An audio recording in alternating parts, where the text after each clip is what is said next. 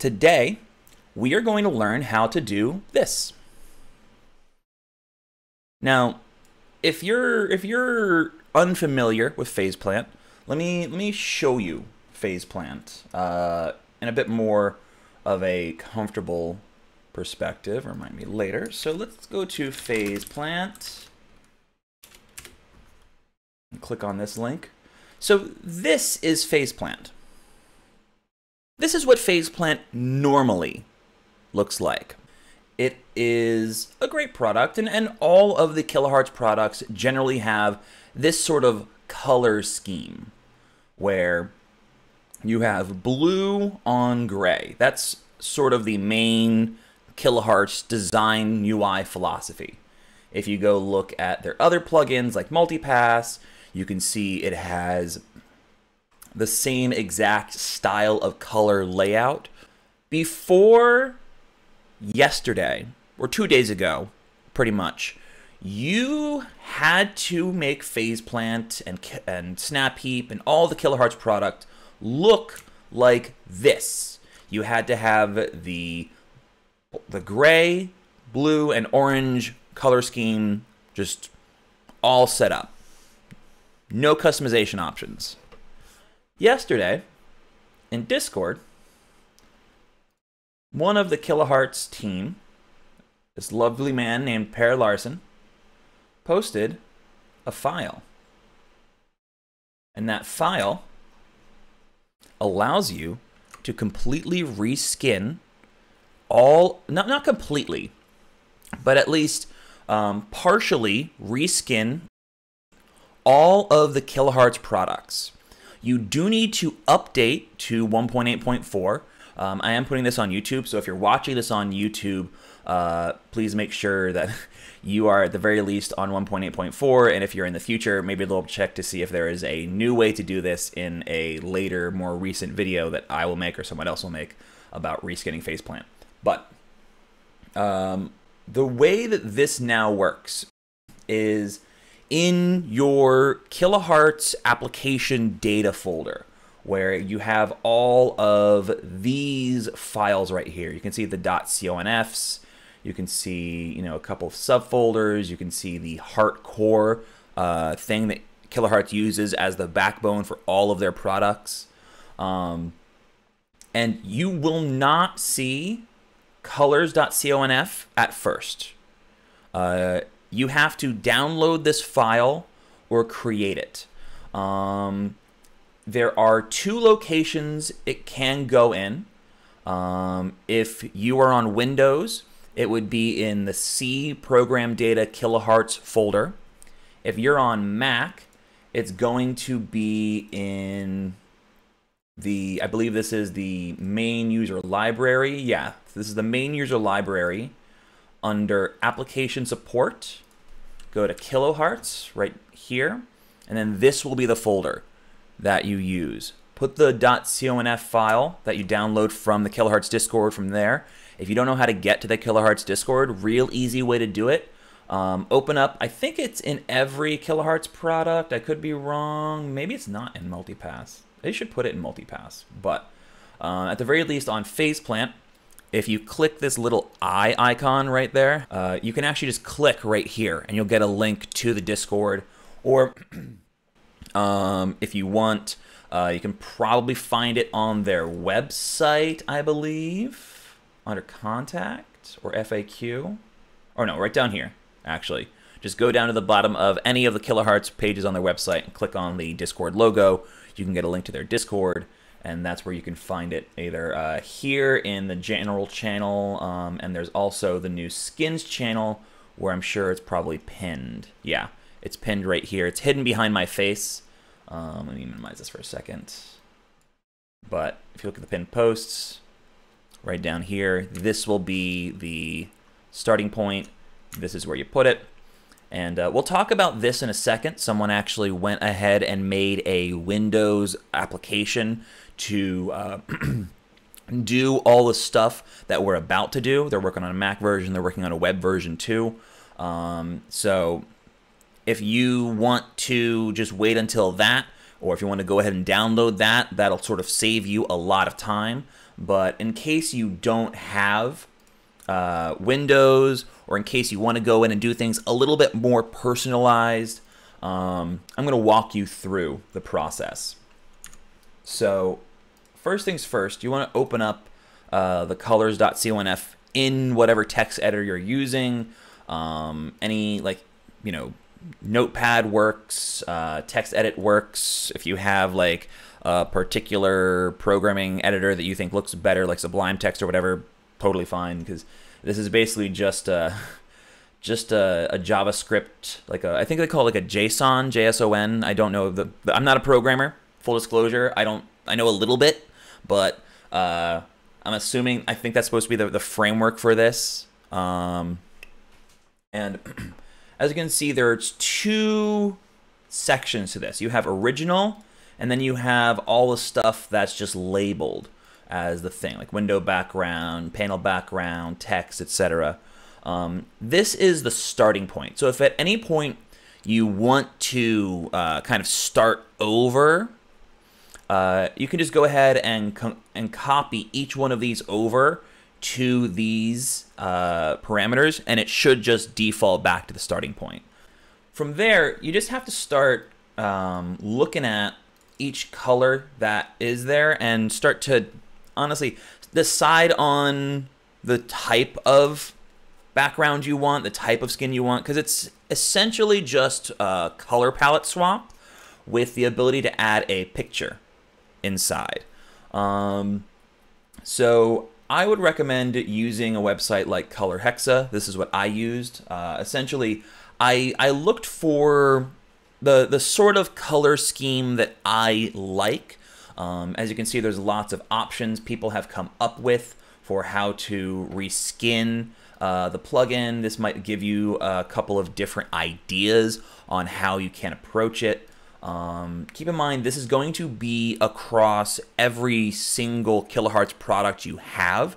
So as far as I'm aware, you cannot change the Multipass skin to be different from, say, the phase plant skin. It's going to be on everything.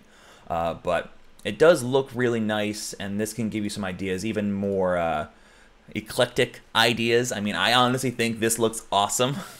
I think this looks pretty cool. But, you know, there's a few different ways you can approach it. Think about it like, you know, if you had a color palette that you really, really enjoyed, maybe it's the color palette for your logo. Why not just sort of go in with that? Like, you could even reskin it to look more like Serum. You could reskin it to look more like your DAW, for example. And that's sort of what my approach was. Where I generally have this sort of like purple kind of pastel color scheme. I like a lot of cool but not like blue color palettes. A lot of muted hues. So when I was going through this, I basically just put in a color. Like, let's say I put in the color for the window background, which is kind of like the main hue of the phase plant patch and the different multipass patches and stuff like that. And then you just sort of pull it in, and I just started looking for variations. This one started off black, so you know, you can also just put in random colors just by typing in I think this is 1, 2, 3, 4, 5, like a 6-digit value. And then it's like, okay, so I like purple. Let's go in here and let's start looking at different shades.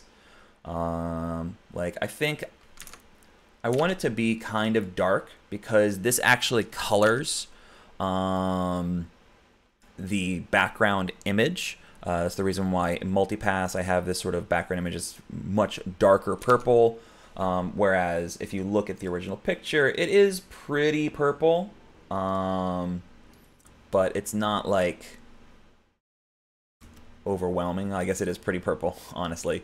But like you see all these pink hues really start to fade out into the background because of the overlay. And from there, it's honestly super simple. It's basically just pick your colors. You are going to have to reload the plugins to get it to count any changes that you make. So it's not going to be an immediate thing. Typically what I did is I went down through like either a group, or at first I did every single one. I set every single color to be close to what I thought would look good, saved it, and then I just, with only faceplant open, I just deleted the patch and then reloaded a faceplant. And you can sort of A/B test different things, like for example, let's say I want to change the text color. So let's see, right now the text color is kind of like this. Light pink, a little bit of orange in there. So let's see. Yeah, this is kind of like the very light pink. And typically I look for analogous colors or complementary colors. Let's use a complementary color like this one. Let's go ahead and add that in. What did we say that was for text? So let's save that. Go ahead and restart faceplant. There we go. Yeah, that actually looks kind of nice. I might actually keep that. That actually looks really nice. But this is all the same color now. The only other thing I guess to really talk about is about these backgrounds. Now, there's two considerations. One is the actual layout of the image. Now, it is a scalable UI, so the image should be able to stretch out, but more importantly, it should be taller than it is wide. Because the image, or the UI for the different Kilohearts products generally can be much taller than they can be wide, because they're designed to really open up for a lot of effect chains. So, looks like Multipass can be a little bit wider. Actually, looks like Multipass can be super wide and not as tall. But you can see, like with this image, it doesn't quite go all the way down, because the image I have right now is very, very circular. Or excuse me, it's very, very wide. So when I go to these full tall perspectives, we lose the actual image. So it doesn't really scale. It just sort of like puts it at the maximum width resolution. And I think the same is true with Snap Heap. And as you can see, you can actually have different skins for faceplant and Multipass and Snap Heap, at least in terms of the background image. So you can use that to sort of customize things. And here is, I guess, a good way to visualize the different aspect ratios. I actually think it might be good to use the same image for all three real quick. And that's a good way to show you how to do this. So typically, the images seem to work best with PNG. I haven't tested JPEGs. I haven't tested GIFs either. I've only tested PNGs, and all the PNGs that I've tested have seemed to work. They do need to be inside of the Kilohearts program data folder. Make sure that the image is in your program data folder, and then in the conf file, it's going to be one of these three, the backdrops. So like, let's set this to, let's take this picture, fractal depth, and let's replace it with the faceplant backdrop. And then all we got to do is close all this down, delete faceplant, reopen it. And now you can see that the image has changed. You can also see really clearly how the dimensions of this picture don't quite line up. So if we look at the one that I have, it's currently an 800 by 600 picture. So if I open up that and then show you all the different versions of it, this should give you some sort of visual reference for how you can scale your pictures to fit in with these different hosts. As you can see with phase plant, it's the least problematic one of the three. Like, I don't think there's too much of a problem with all this up here, and this looks actually kind of natural right down here.